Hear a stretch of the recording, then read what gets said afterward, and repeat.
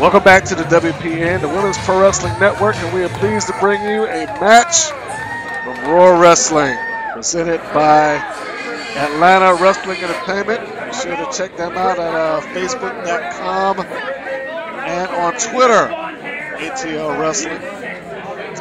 And of course, sister promotion that they operate is Raw Wrestling, which provides a great deal. Fantastic women's wrestling that you get to enjoy right here on this channel. That young lady in the ring right now, Penelope Ford, part of their talent exchange from Combat Zone Wrestling. She is one of the graduates of the CZW Academy. Pause a second and let the owner speak.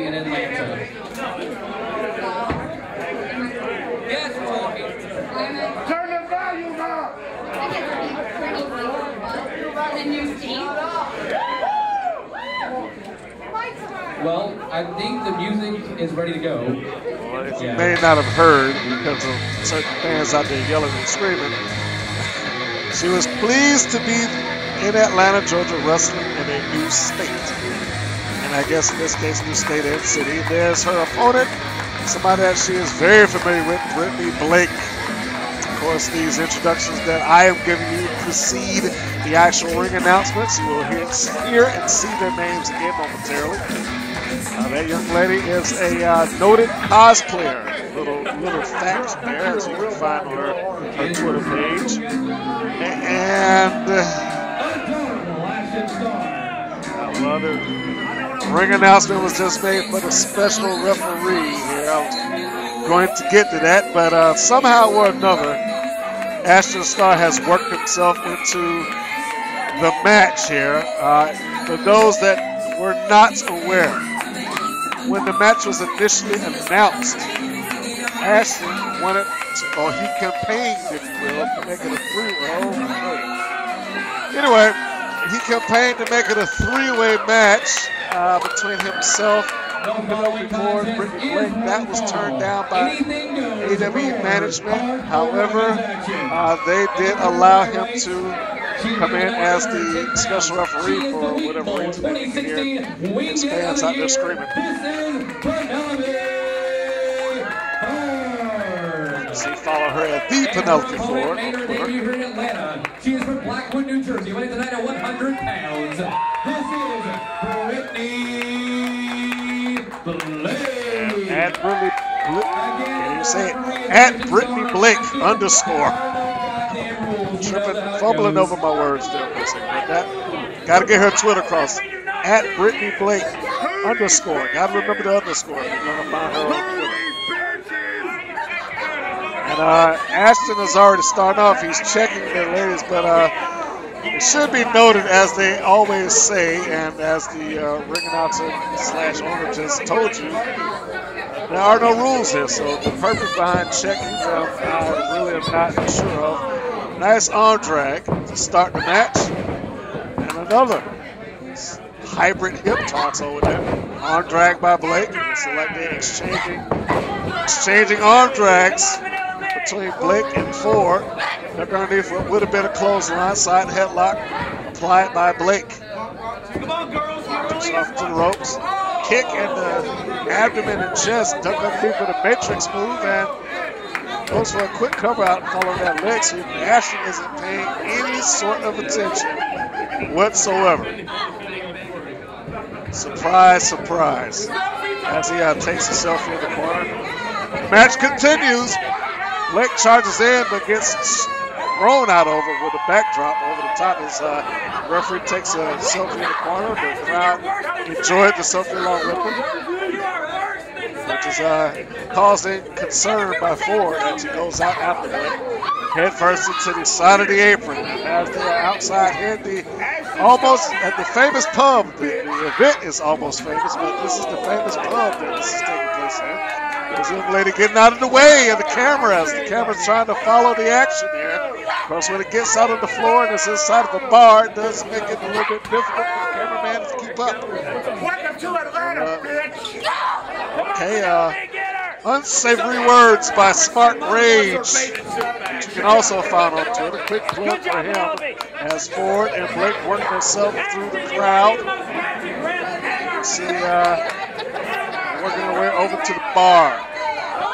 Head first by Ford sends Blake onto the hardwood of the bar. I know about that. A foot in the face sends her down. Modified clothesline. She didn't really get a lot of extension on it, but the arm was out, the contact was hard, and that was all it needed. Face first to the side of the apron, the hardest portion of the ring. Except for that portion right there, the steel post that she just sent for face first. These ladies coming out of the Combat Zone Academy may well be used to a hardcore environment. I'm certain if they aren't used to it, they will not shy away from it, as we can see right here. Blake picks her up. Forearm shot by Ford. Sends Blake down, and she exchanges it right back. No one has really established a clear-cut advantage. Duck underneath the clothesline. Ow! And a big kick right there in the back of the head. Ooh. And an enziguri by Brittany Blake. You cannot turn your back on your opponent for a second. You get something like that. She came in with a big crossbody and high knee in the corner. Takes her out. Tries to catch her with a face plant, but it looks like Ford shoves her off. Duck underneath the clothesline. Cartwheel into a high crossbody, hooks the leg, and Ashton is taking his sweet time getting over to make the cover. Ford looks like she's trying to apply a submission, a leg lock submission. Leg lock submission with the bridge. And he, rather than look for the submission, he decides to take a selfie with the submission going on in the background. But outstanding refereeing job performed by Ashton Starr. Sarcasm, as you can well tell. And big show of strength by Ford as he picks Blake up with a beautiful suplex. Goes for the cover, very lax, and Ashton, not only was he going for a slow count, but wasn't even looking at the shoulders. He was looking at his own hand. And all it, you can hear the crowd, all she got out of it was a 1 count. Reversal by Blake, shoots Ford off, float up, well, no, not a float up. She caught her with a head scissors, brings her face first into the second turnbuckle. Charges back in, cartwheel. With an elbow. Shades of the Great Buddha. Blake is in, not in a good position right now. Northern Light suplex with the bridge. Beautiful execution. And Ashton, again, not making any effort to make the count whatsoever.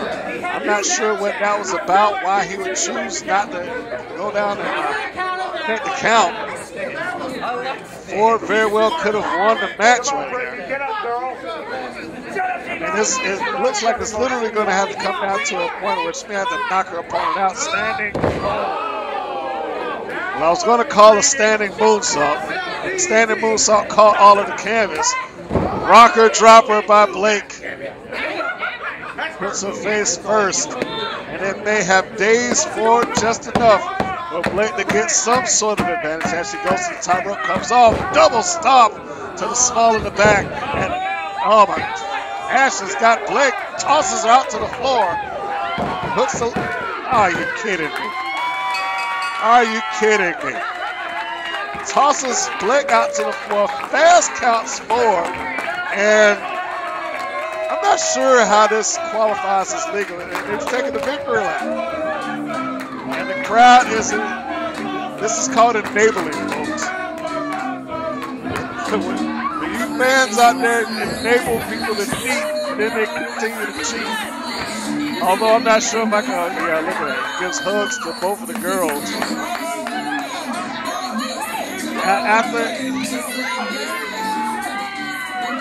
and his music plays. He gets the victory.